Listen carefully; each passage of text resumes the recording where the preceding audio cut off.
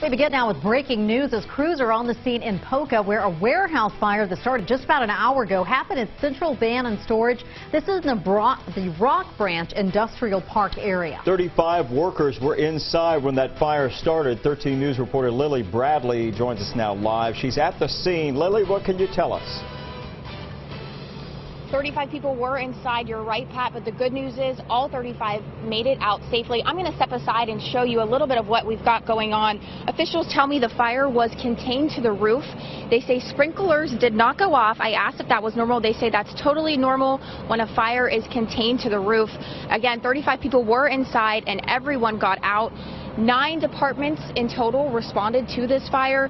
Now, on a different note, traffic is really backed up here where Charleston Road and Cross Lanes Drive area meet. We had a bit of problems getting here onto the scene because traffic was so backed up. We will continue to update you as more information becomes available. But for now, live in Putnam County, I'm Lily Bradley, 13 News, working for you. Lily, thanks so much. Meanwhile,